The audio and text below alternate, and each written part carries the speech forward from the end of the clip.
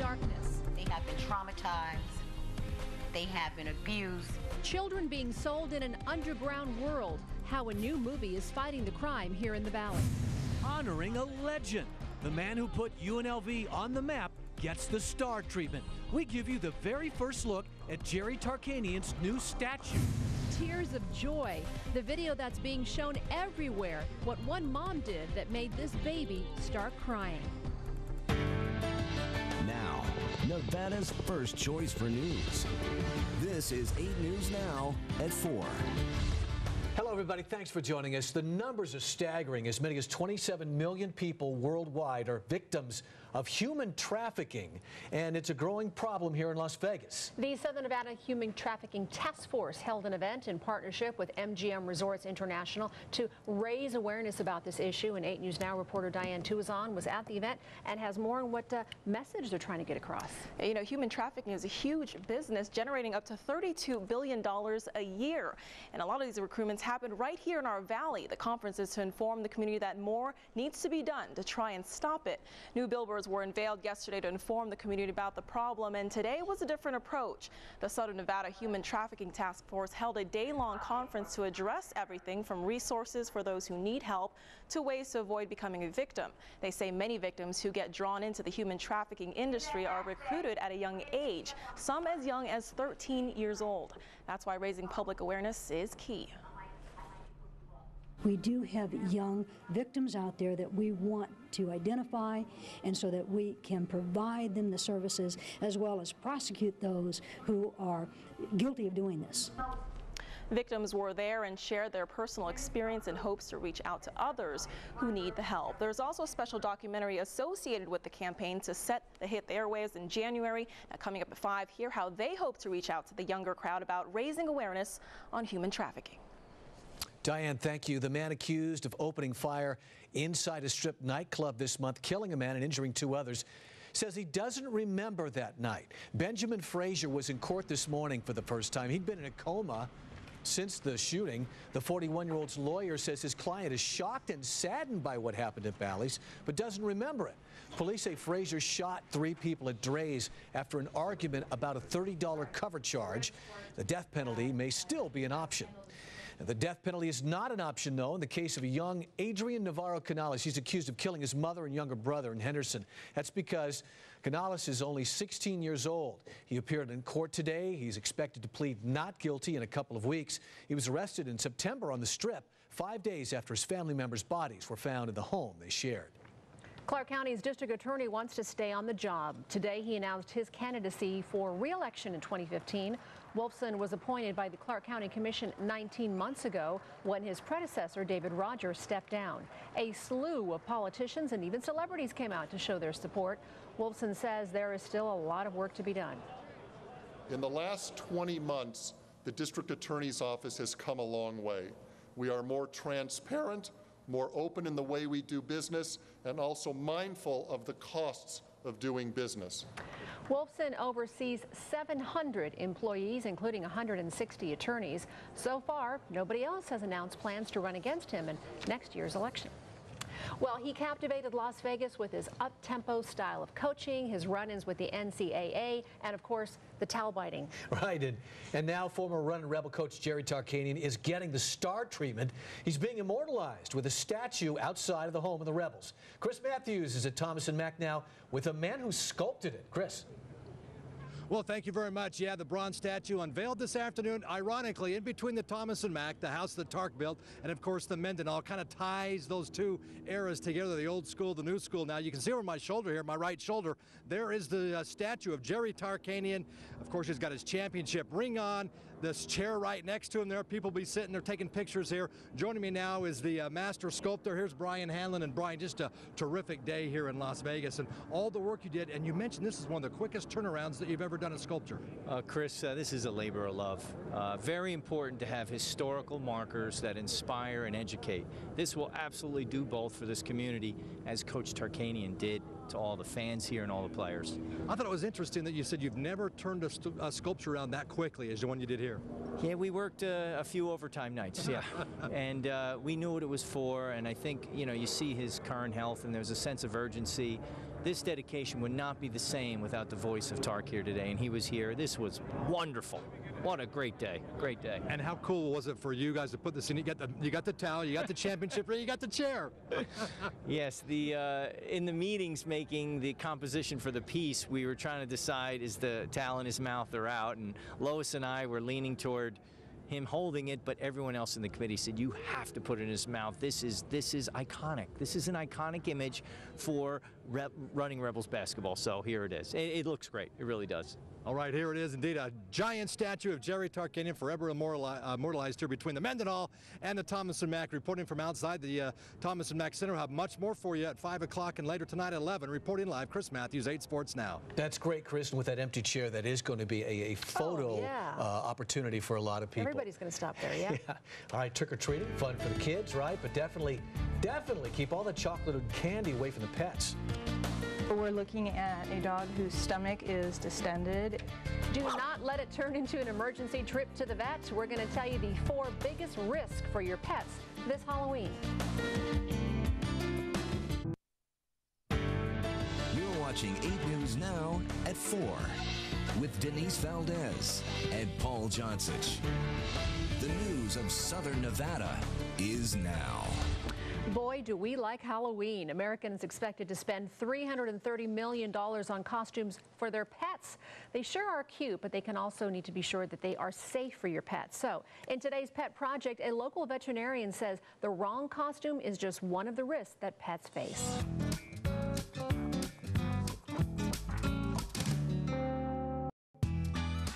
All right, mister. Dr. Debbie White has no problem putting her dog in this snappy little suit. It fits well, but not too tight, and he can see. What not to wear? You wouldn't want to use any rubber bands to secure any part of a costume on a dog because that can cut off blood flow. You don't want to block their vision, and certainly no dangling parts that are going to invite them to chew or to ingest their costumes. Eating the wrong thing is easy to do, like these cobwebs. Cats can play with it and start swallowing the stuff. But candy is the biggest culprit. Large quantities of chocolate can be really toxic. And keep an eye on the wrappers, too. For about a 25-pound dog, a small kiss or even a small candy bar isn't going to be a problem. It's really if they ate more like 5 chocolate bars that we could run into a toxicity. Watch out for this ingredient, xylitol. It's often found in sugar-free gum. Too much can make an animal sick, seizure, and even die. Don't put your pet into a situation they're uncomfortable in. If your pet is nervous or tends to be a bit nippy with newcomers, you want to keep them in a quiet back room and really not have them by the front door. And make sure they're wearing their collar and ID tag. The last thing you need is your pet darting out the door in the dark. All right, so keep an eye on the chocolate, the sweets, and put your pets in that quiet room away from all the action. You don't want Toby darting out there and then you never see him again. Right. I remember coming home from a Christmas dinner and finding the dogs had gotten into all the chocolate kisses. Remember? No way. We found the wrappers all over. Eesh. Didn't realize that chocolate was potentially deadly. Thank goodness they survived. Very good. Small doses, yeah. If even that. All right, celebrating 150 years. After the break, a look at how the governor and some local kids rang in Nevada Day a little early. Plus, a live look from Chopper 8 right now. Ken Smith has the trouble spots to avoid on your afternoon commute home. We'll tell you where it's at right after this. This portion of 8 News Now is brought to you by Richard Harris Law Firm. Our state is celebrating 150 years, and the governor and lieutenant governor were in the Valley today to help some local students ring in Nevada Day just a little bit early. Governor Brian Sandoval and Lieutenant Governor Brian Krolicki spent the morning at Arturo Cambiero Elementary School discussing Nevada history with some 4th graders. The students are learning everything there is to know about the state.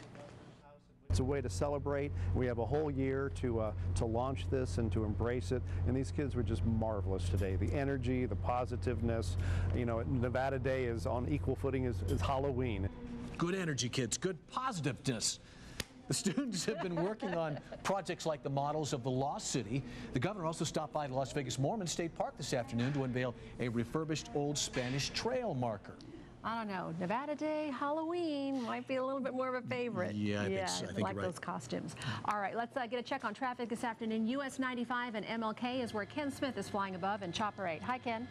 And hi, Denise, and hi, Paul. Good afternoon. I don't know if you ever noticed, but Brian Sandoval, our governor, he is one of the best dressed people I've ever seen. He definitely knows how to wear those suits. Right now, we're taking a look here along US 95. Traffic right now definitely going downhill here. Right at MLK, you can see some heavy delays here. Also, I wanted to mention the southbound MLK is backed up for about a half mile approaching Washington Street. Even the transition ramps here in the Spaghetti Bowl area, very, very tough this afternoon. This is that snaky ramp that goes from northbound I-15 to MLK, very heavy there. And also you can see the transition ramp here from northbound I-15 to southbound US 95, extremely heavy delays. This whole area definitely in a gridlock situation. Delays right now on 95 heading southbound start way back around the area of Decatur, continuing solid all the way into Spaghetti Bowl. I'm not sure exactly what's going on, but this is very unusual for this time of the afternoon along US 95. Quickly, I want to show you at least some good news here along the 215 freeway, the 215 at Warren Springs. No delays right now. That is wide open with 4 travel lanes now in each direction between I-15 heading towards Windmill Lane.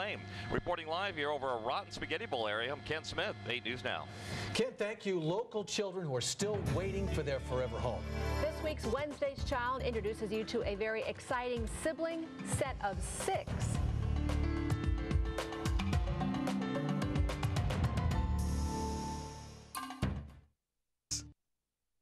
How I try to convince myself. Well, you might have seen this on our Facebook page today because this video is going viral. This is a 10-month-old little girl brought to tears by her mom singing My Heart Can't Tell You No. This is actually by Rod Stewart. Mom says she's a little too shy to sing in public, but it looks like she's got a lot of fans now. Her daughter, like, you know, pulling a De Niro here with that, like, emoting with mom singing. It's crazy. Heartwarming, absolutely heartwarming. But when I sing, the dog howls. Yeah, that's not the kind of singing they're looking for. That's a similar reaction, you know, Darren. It happens. Quite the opposite of the one we just saw, the little kid there. Yes. All right. So absolutely beautiful outside and nice timing because we're getting ready for Halloween tomorrow. A lot of people are going to be out trick-or-treating, and we've been kind of cool the past couple of days. It's now the 3rd day in a row with highs in the 60s. Now high pressure begins to build back in, and we'll warm up just in time for the weekend and for Halloween as well. So I'll step out of the way. There's a beautiful live look outside. So we're in the 60s again. Normal highs should be in the mid-70s.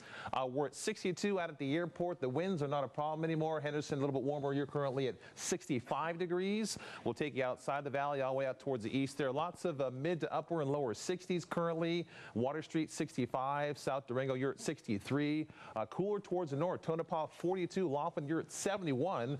Boulder City, you're at 63. You see all the numbers out there. And again, the normal high this time of year should be right around 74 degrees. So we're going to get there as we head towards the weekend. Satellite radar shows that airflow pressure that produced the showers a couple days ago and the mountain snow is now pushing off towards the east. It's centered right here. So there's the activity. If you're heading over farther over towards the east coast along a cold front here, you got some wet weather up towards Chicago, all the way down towards Dallas into the southern plains. That'll continue over the next couple of days. Take a look at this. Freeze warning in effect for late tonight and through early tomorrow morning for Indian Springs, Pahrump, and Amargosa Valley. So you have those plants, you want to cover them up because by tomorrow morning, you're going to have overnight lows down near the freezing mark between 30 and 32 degrees. So again, freeze warning in effect for early tomorrow morning. So there's the low that produced all the cool weather. It's getting out of here. Now high pressure begins to build back in and we start to warm back up. So tomorrow, forecasting a high of 70 and even nicer as we head towards the weekend. All right, so here's your forecast for tomorrow for trick-or-treaters. Absolutely beautiful, clear skies. 66 at 6, 63 at 7, 61 at 8, not too bad. And by 9 o'clock, temperatures kind of dropping down into the upper 50s. So we'll go down to 45 tonight here, chilly again. Tomorrow, here we go for Halloween, not too bad. Forecasting a high of 70 with plenty of sunshine. That's still cooler than normal. And then the 70 forecast shows for by Friday up to 75. First day of November, 77 on Saturday and through Sunday. Remember on Sunday at 2 a.m., We turn back the clocks an hour. We gain an hour of sleep. And then here comes the cold for Monday, Tuesday, and Wednesday. A lot cooler. 67 on Monday, even cooler on Tuesday and Wednesday. But for Halloween tomorrow, the forecast looks very, very nice. Back to you guys for right now. Kids would be glad to hear it, Darren. Thank you very much. Well, on this Halloween Eve, we thought it would be the perfect time to take Wednesday's child to the pumpkin patch. Why not? Dave Courvoisier is here now with a very special family. You got to take the kids to bright orange fulfillment, you know, you got to do that. Hang on to your hats because we have a sibling group of 5 to show you, and because they're all so active, we had to pay close attention to put names with the faces. Before these kids scattered to the 4 winds, we got this group picture of them all. And then we headed off to the petting zoo. Okay, everybody got food? First, you should know that these kids are bonded and love each other and need to stay together. Yes, they're very bonded, very close to each other. Yeah. Of course, like any sibling group, they fight constantly over everything. A lot of arguing, but they're very bonded to each other. They've had each other their whole lives, and I think they need to stay together. That's Vicky, the foster mother, who says the oldest, Lenasia, at age 8, tries to be a mother to the younger ones. She's probably the mother hen of everybody. She tries really hard to keep her sisters and brothers in line, help me out. She's a big helper. She loves to help with everything. Next in age are boys Camille, the most giving, and Kejan, the athlete. Kejan is 6, and he's our little football player. He's our wheelbarrow, I'd say. Okay. He's all boy. Yeah, okay. 100% boy. He's totally into sports and whatever you can throw at him. 2 girls round out this sibling set, Marcella, who's 4, and little sister Armani at age 2. Marcella's 4, and she's in preschool, and she's a very loving, outgoing, courageous, fearless pistol. She keeps you on your toes. These youngsters would be a blessing to any home. They're appreciative. They're smiling all the time. You know, they try so hard to please. They're eager to please. And they've had to overcome a lot in their short little lives to get where they are. And they're pretty basically an easy little group for 6 to keep happy. I mean, you know, they're easy to please. They're eager to please you. You know, they just want a mom and dad. That's all they want. Now, you heard the foster mother mention 6. There is another sibling, but she is going to live with her natural father. And whomever adopts the other kids would want to make sure they get to see each other once in a while. So call the local office of the Adoption Exchange if you're interested in the sibling set. The number is 436-6335. You can tell she really loves those kids. She's attached to them, but she knows that she can adopt them, so that's why they're on Wednesday's Child. Yeah. Thanks, Dave. We'll be right back. This portion of 8 News Now is brought to you by Richard Harris Law Firm. An alleged game ends with a woman being shot in the head. Tonight at 5, why the lawyers of Colin Lowry say he won't be found guilty of murder. Plus, trouble catching up. The shortfalls in CCSD for older students who don't speak English and what's being done to help them graduate on time. Remember that smoky haze that filled the sky over Mount Charleston and much of the valley this summer as fire crews battled one of the most destructive wildfires in southern Nevada has ever seen? Crews fought back, dousing the Carpenter One fire without a single life lost. And for that, the Red Cross is honoring all 2,000 firefighters who battled that blaze as everyday heroes.